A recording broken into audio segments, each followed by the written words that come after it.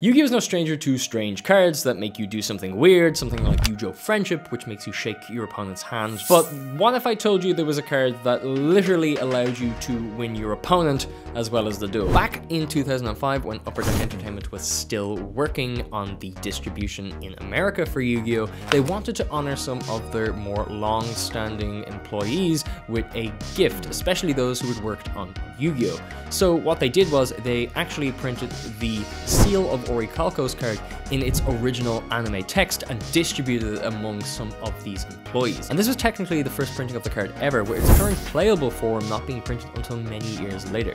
Now, this printing of the Upper Deck Entertainment Seal of Orichalco's was a myth for the longest time, and everybody kind of forgot about it until it eventually surfaced in the 2010s and went for auction and was bought for about $15,000. And so if you really want to punish that Mystic Mind player at your locals, be prepared to pay the price.